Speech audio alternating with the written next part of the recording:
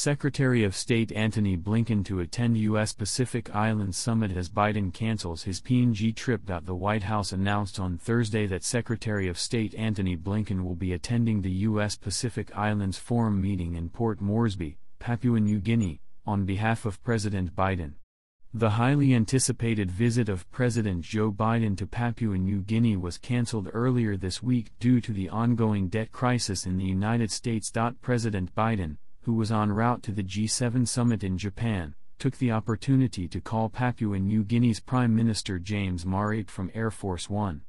During the call, Biden explained the need for his sudden return to the United States to participate in negotiations with Republican opponents, with the aim of averting a potential default. In a statement issued by the White House, it was highlighted that President Biden emphasized the United States' commitment to strengthening its partnership with the Pacific Islands.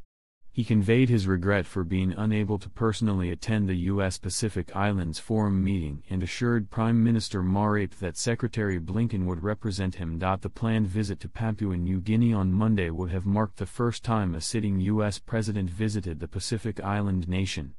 The Biden administration has been striving to reinvigorate U.S. leadership in the Pacific region amidst growing influence from China.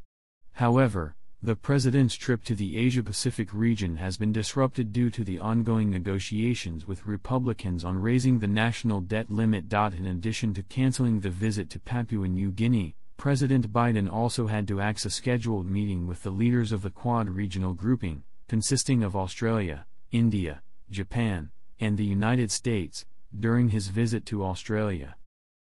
Despite the setbacks, the White House has expressed its commitment to further engagement with Pacific leaders.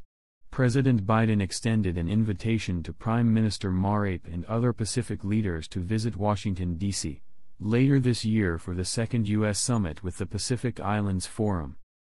The debt crisis in the U.S.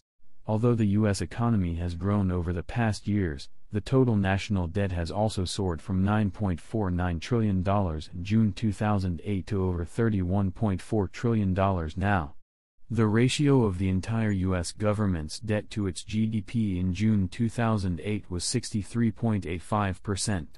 The percentage has now crossed the 120% mark.